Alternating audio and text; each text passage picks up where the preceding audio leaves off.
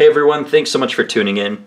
In this video I'm going to share with you guys a really interesting project, a knife that could have been but sadly was not because it didn't reach fundraising goals. So this is the Morpheus. It is from a gentleman out of South Africa named Joel Scott Turner. He goes by Vitesse Design, and this knife just came by way of Dr. Franke, who also did a video. He was pretty spot on with his video. I don't really disagree with anything.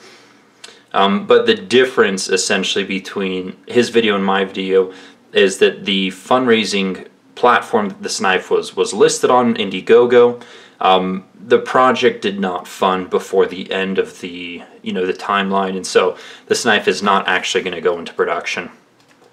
So it's really interesting in that regard, in that this knife, I already know it's not going to be made, so why do a video on it is probably what some of you are asking. And here's the thing.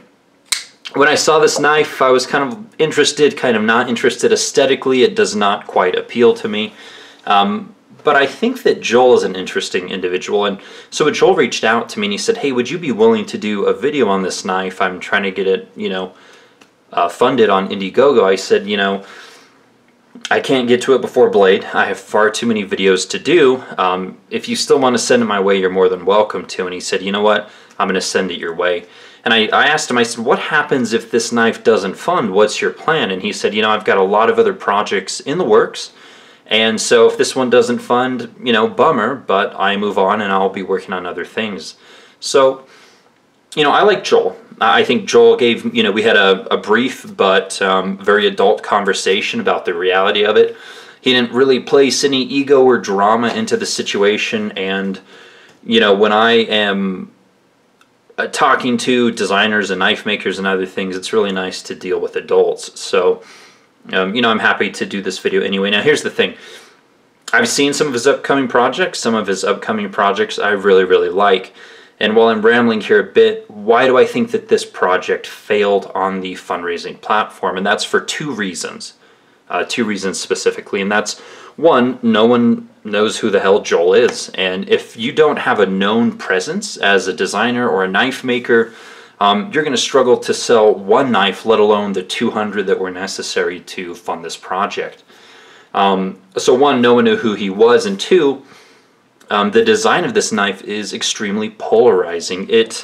Visually, it is massive visually, even though in the hand it's not really a huge knife. So, visually it's going the opposite way of a lot of streamlined, smaller, sleeker, lighter weight. The industry's moving more towards that direction rather than larger, bulkier, visually imposing types of designs. So, for those two reasons, it didn't work out. Do I think that this design wouldn't ever work? No, I think this design could have legs, and it could go forward, and it could get funded at some point. I think this design was too much too early from Joel. Again, I've already seen some of the other projects. They're going to go forward without any hitch.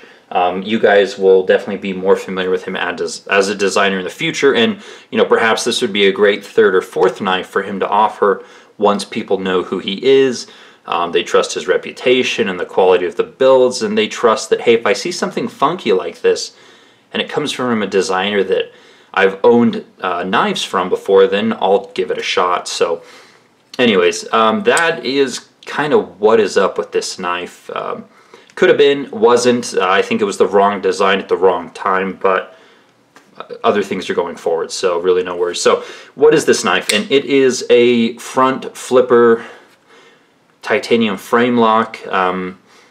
This prototype has a couple things going on, but let's get into the specs here real quick. And again, it's probably, I don't know, pointless exercise, but you guys would want to know. So here it is next to the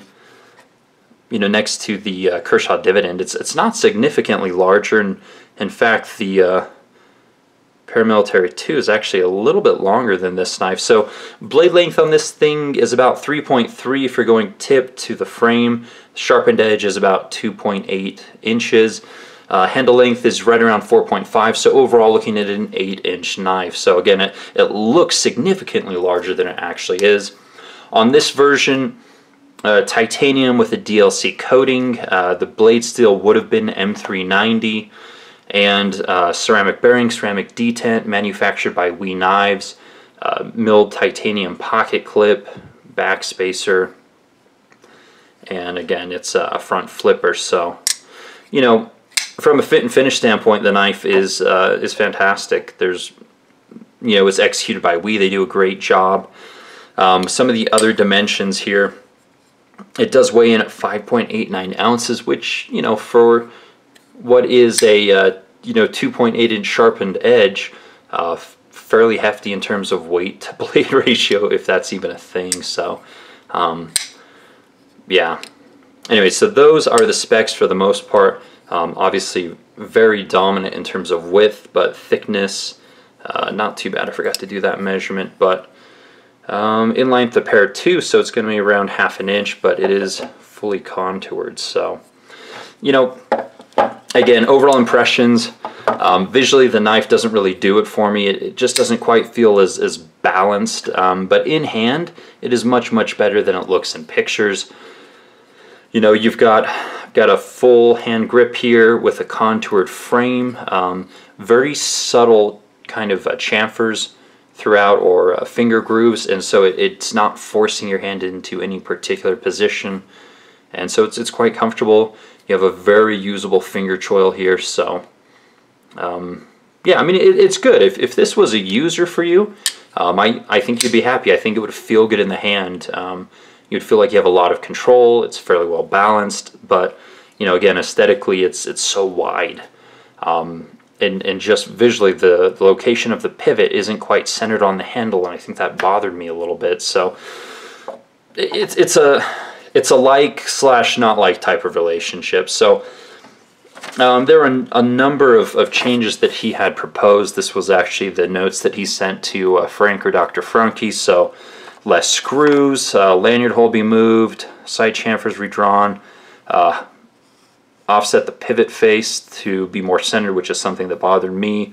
Logo, I mean, so he had a lot of changes, which were all good changes that were essentially planned for this model. But yeah, I mean, it's fairly easy to open. Some of the changes that Frank or Dr. Frank recommended were some jimping here on the front. I think that would be a nice, nothing sharp, but some minor jimping I think would be nice, just to make sure that you're not slipping on it. But yeah, I mean, ideally, if this thing could be, you know, width-wise shrunken down a little bit, a little more streamlined, I think that would help visually. But I think the pivot going center would help significantly as well. Although I wonder how that would affect the action. So with the pivot up here, and I don't know. Either way, a lot of woulda, shoulda, coulda, maybe.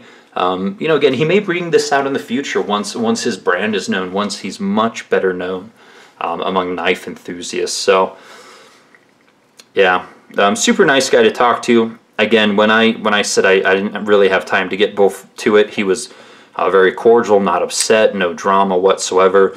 Honestly, the South African guys are all super nice. I haven't met any that I dislike. They've really got that, you know, Hakuna Matata type of mentality down in South Africa. So anyways, interesting knife.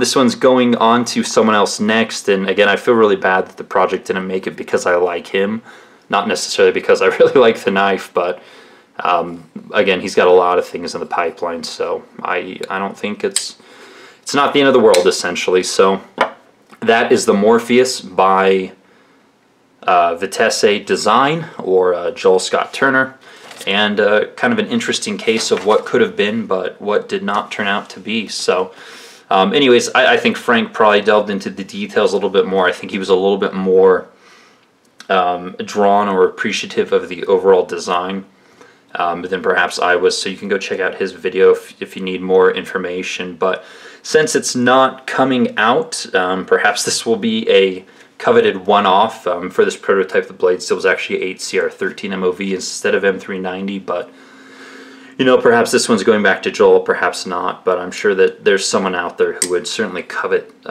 you know, this piece or even this design overall. So I think that's pretty much it for me. Again, I will put a link to his Instagram down in the description box below. And so if you guys want to follow him and see some of his cool projects, some of the new designs that he's posting, that would be a good place to follow him or keep up with him. And I think on either on this spec sheet or somewhere else, I don't know where the hell it was now, but he's already got some designs, you know, contracts signed with, I think, Kaiser and perhaps We Knives and some other company that I'd never heard of before. I don't know where the hell that note went, but anyways, I mean, again, stuff coming. I've said that a bunch of times, but I like the guy. I really hope he does well, and I hope to see some of his designs out soon. So thanks so much for watching, guys. You can also follow me on Instagram as EpicSnuggleBunny, and I hope to God this video was at least somewhat interesting, so take care.